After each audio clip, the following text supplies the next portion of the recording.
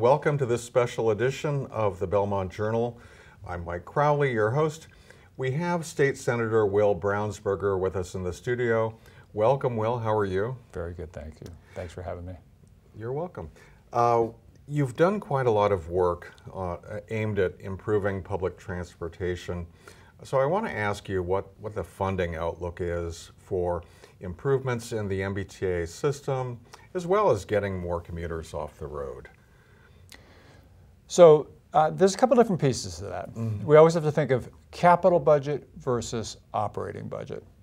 So the capital budget being those big projects, those major maintenance investments, fixing the roof, that kind of thing is capital budget. Operating budget being day-to-day expenditures.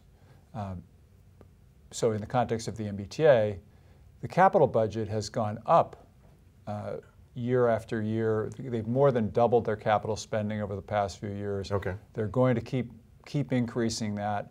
And so I think a lot of great work is being done on the MBTA, and I think people should feel excited about the future of the red line and the orange line and the green line and the bus system. So a lot of the right things are being done on those.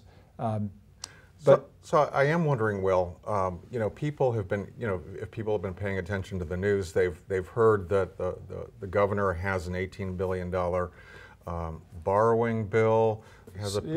So let's break it down. And the borrowing bill is sort of a routine thing. All right. I mean, it's been marketed a little bit like it's a big deal, but there's billions of dollars of debt authorizations outstanding already, and this is just sort of part of the routine process of borrowing for capital expenditures, and not all of that. Much of that goes to things other than public transportation, but the government, from the governor's perspective, there's no additional funding contemplated in that $18.4 billion. That's just the sort of routine turnover of grant anticipation notes, gas tax bonds, et cetera, that allow us to fund our ongoing transportation investments. So it's fair to say that it doesn't represent anything fundamentally new? It doesn't. Okay. It doesn't. It represents a continuation of the capital planning that's been going on at MassDOT for the past few years. To be clear, though, that the MBTA portion of that has gone up dramatically, and the amount of money going out the door has gone up dramatically. And so there's a lot of good work happening, which is going to result in the significant improvement of our subways and bus systems. Okay. What I want to emphasize is that the real challenge right now, I think, is funding the MBTA's operating budget at an adequate level. The operating budget meaning the number of people on the MBTA team needs to go up substantially to accomplish a number of things. The most significant probably being safety. Not that the MBTA is unsafe. I ride the MBTA more or less every day myself, and I never worry about safety. But the incident that happened with the derailment in the red line a year ago inconvenienced millions of people, basically. And this is, it happened because we have inadequate safety inspections? It happened because we have inadequate safety inspections. And that's the MBTA, to its credit, opened the door up and brought in some of the best transportation experts in the country and said, what are we doing wrong? Are we doing anything wrong? Are we not focused enough on safety? What do we need to do? And they said, yeah, you are doing something wrong. You are not investing enough in safety, and you do not have a safety culture.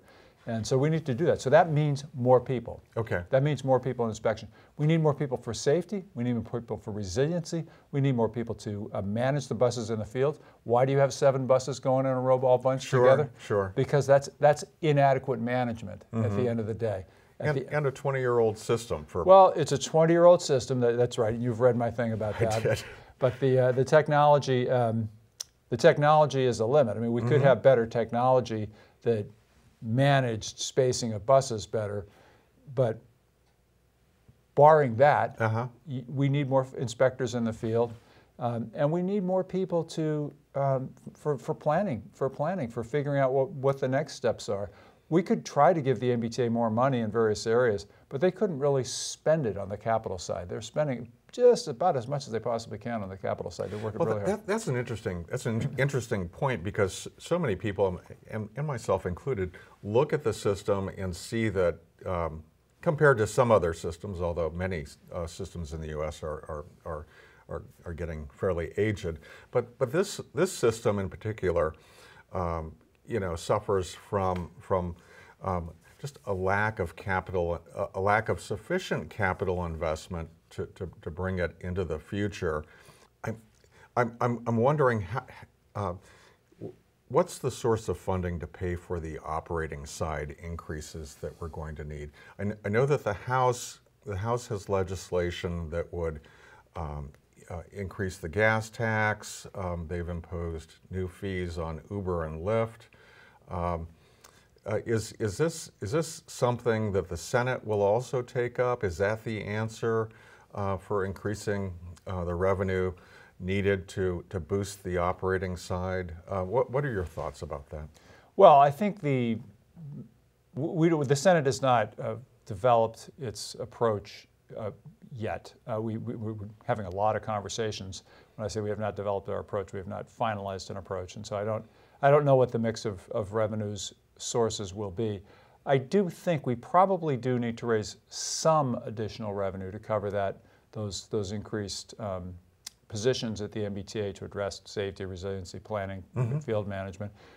I think the MBTA's the advisory board held a meeting a week or two ago, well, I guess 2 weeks now, where they reviewed their budget, and they actually proposed to add, they're trying to add 1,000 positions to the MBTA to address that collection of things. Can I ask how many positions they have? They have about 6,000. Okay. So that's a significant increase. And they lose about 500 people a year. So they're trying to, in effect, where they really like to be is 500 down, 1,000 up. So we really want 1,500 new positions. They can't do that. They can't hire that many people. So they can't. If they could hire all those people, you'd be looking at about a $90 million deficit that they need over and above what they have, and the governor over and above what the governor has already given them, proposed to give them, which is about a $135 million increase. Okay. So it's hard to sort out the exact numbers, but I think the MBTA needs maybe about $200 million additional above what they have today for next year. And in future years, they're going to need more because we've added South Coast Rail, we've added Green Line Extension. Every additional service that we add needs more money because no service makes money. Right. Right?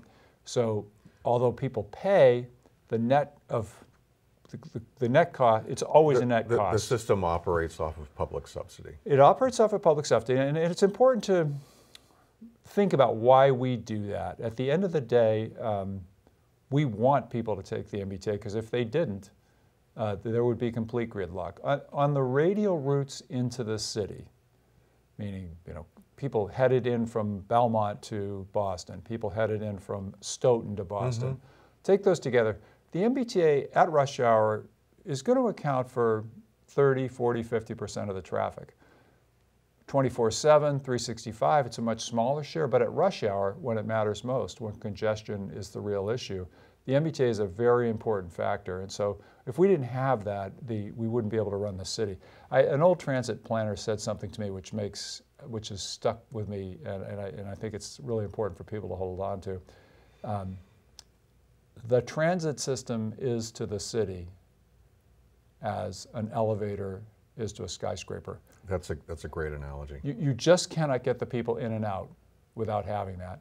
And so we spend money to make it work. And we do spend, $1,000, $2,000 per rider, per annual rider to make that work. But that's how we have economic activity in the city. We wouldn't have it without the system. That's an interesting statistic. We have seen some recent improvements in bus service in the Belmont area. Yeah. And I know that you've been looking and also seeking improvements on the commuter rail lines. Is there anything that we're likely to see on the Fitchburg line in the near future in the way of improvements, or what? Yeah, no, look, so the rail system, I mean, you're bringing us to the right place.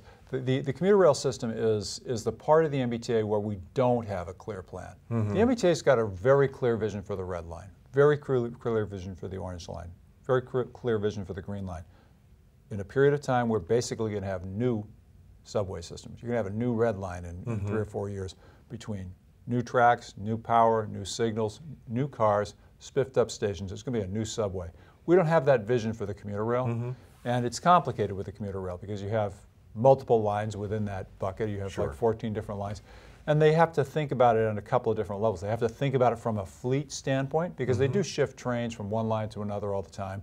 There's all kinds of good reasons to do that. You don't see red line cars running on the blue line, but you do see Worcester cars. You can't tell the difference. They move them around as need be, and so there's a fleet strategy dimension.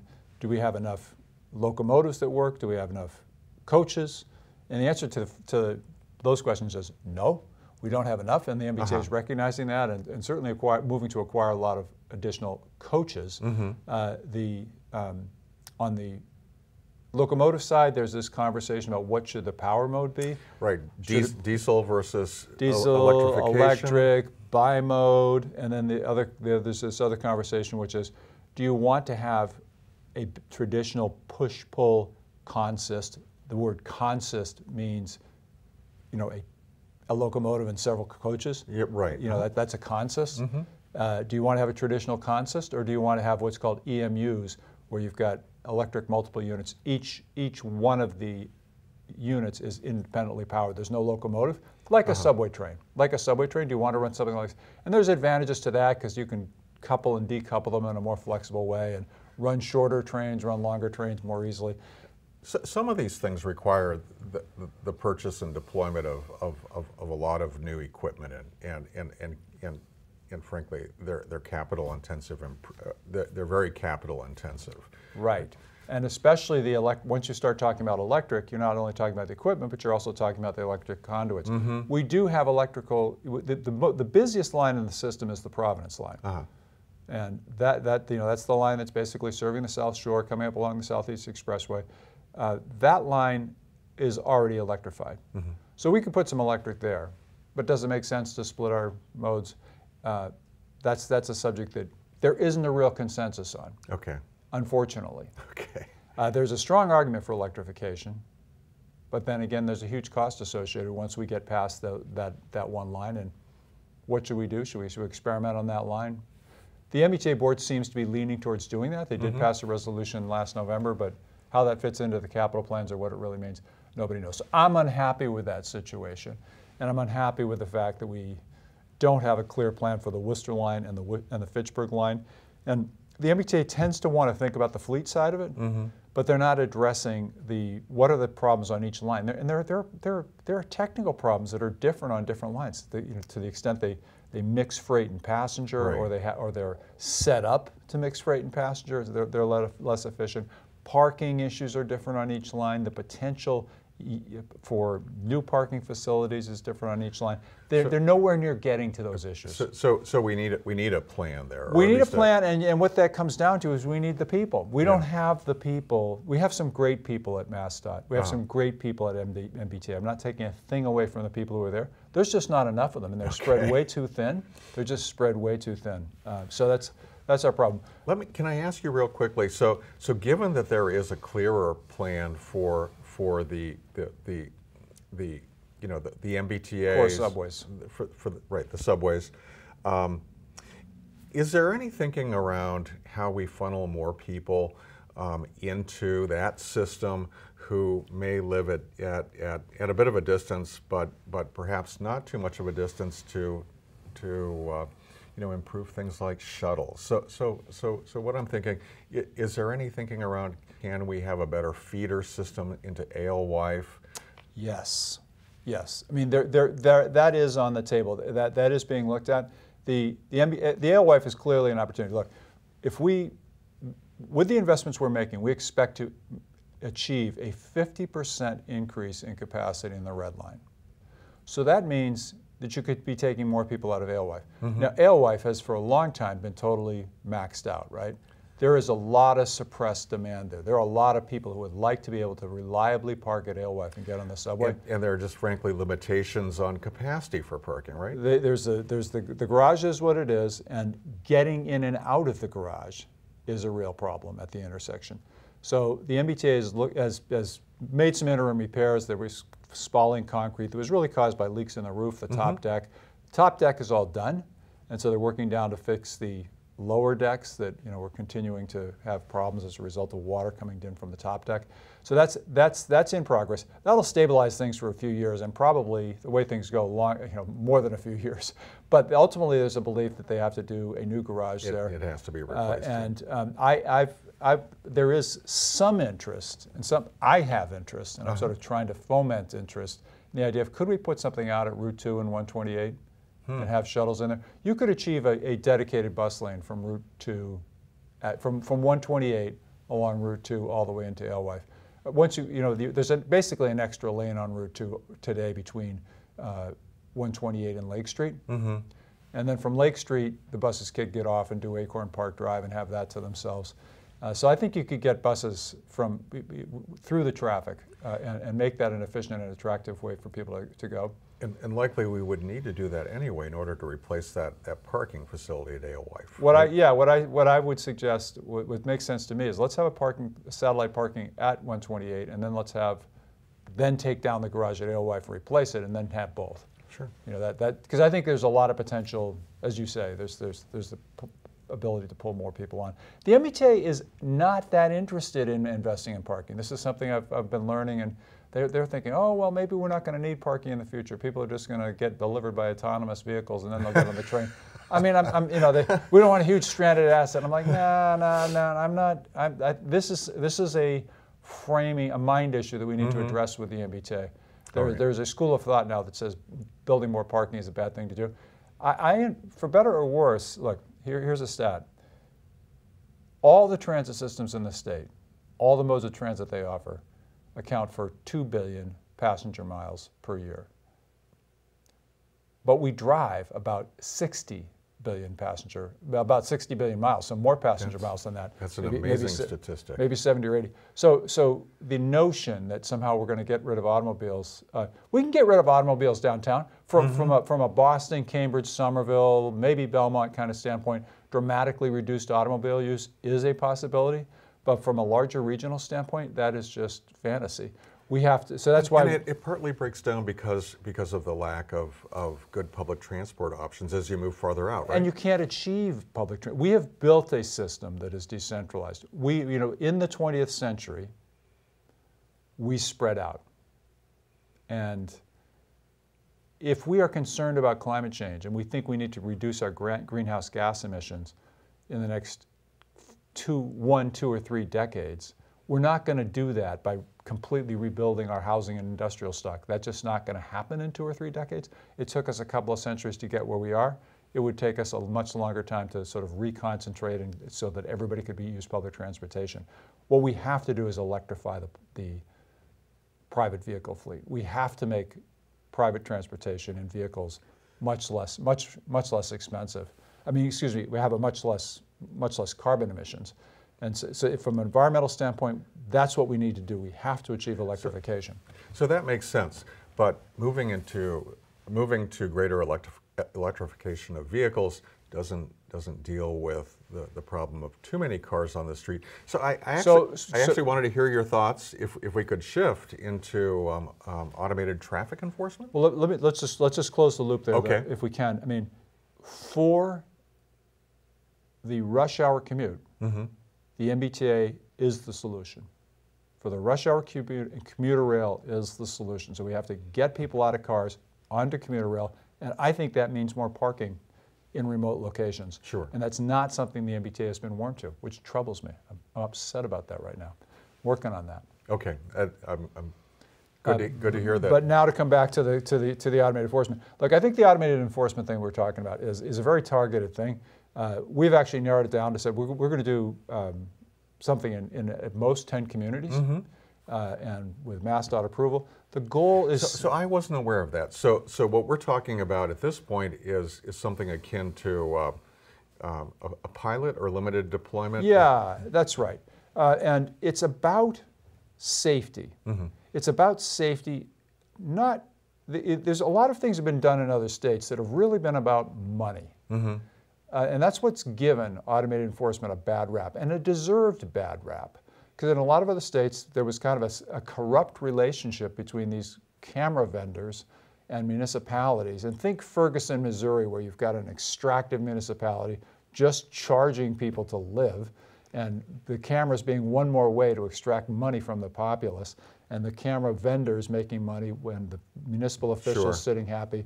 And that has happened in other states. Mm-hmm. That's not what we're doing here. We are totally limiting, we're saying you cannot make money on this. If you make money by chance, you have to send it back to the state. You cannot make money.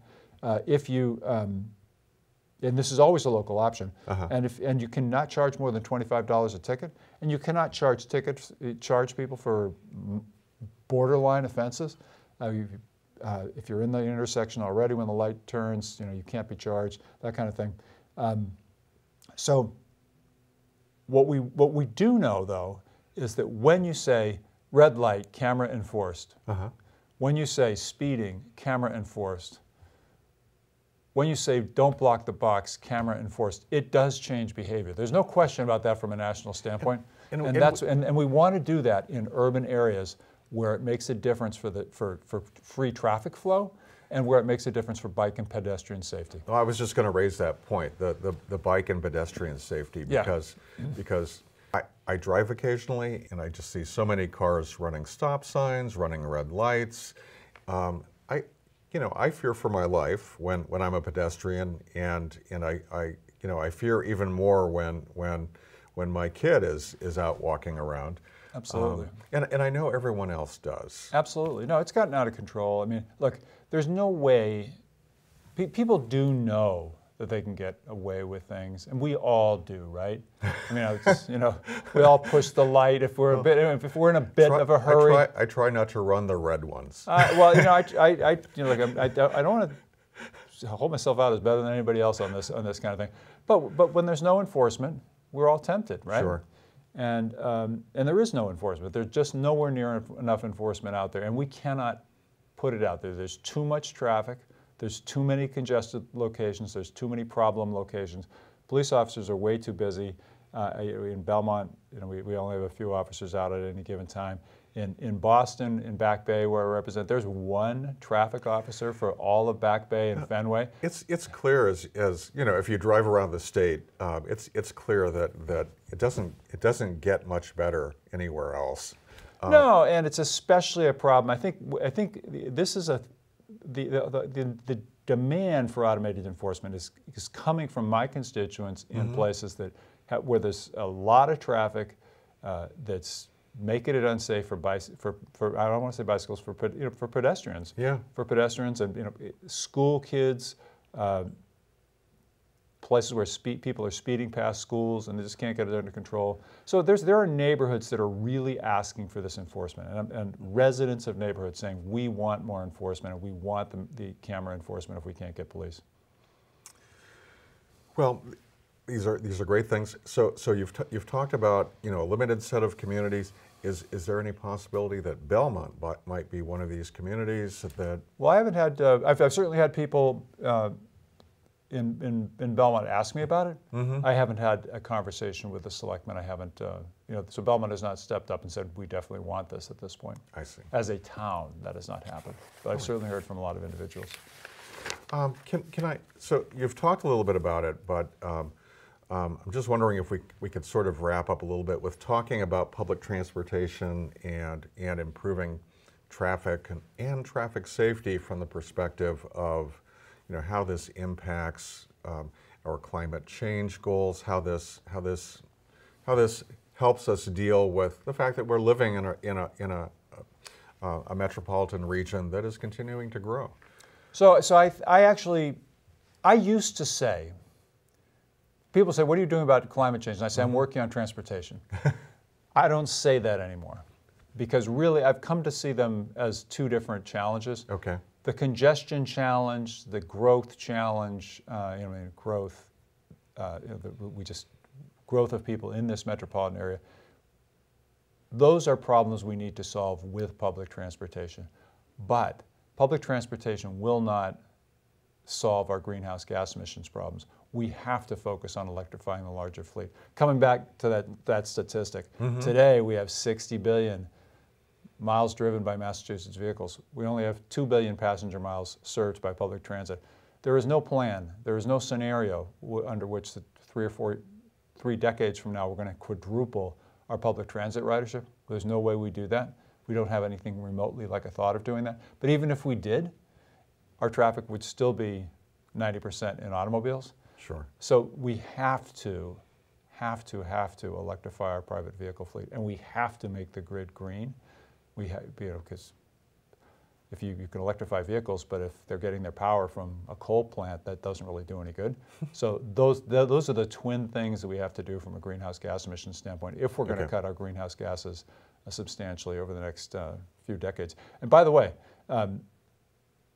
just one thing to acknowledge is, but it's just very hard to do, is if we could share our vehicles more, if we could have 2 or 3 people in a car instead of 1 person in a car most of the time, that would help a lot. And there's certainly a lot of people going in the same direction, but getting people to get in the same car together is something that we've been talking about for decades, and we've actually been moving in the wrong direction so far. There was more people carpooling in the 70s than there are now. So that's one area where perhaps we need some additional focus. Yeah. I don't know whether that'll work out or not. All right. Yeah, we'll see. Okay, well, thank you so much, Will. We've been talking with State Senator Will Brownsberger on this special edition of the Belmont Journal. That's all for now, and we will see you next time.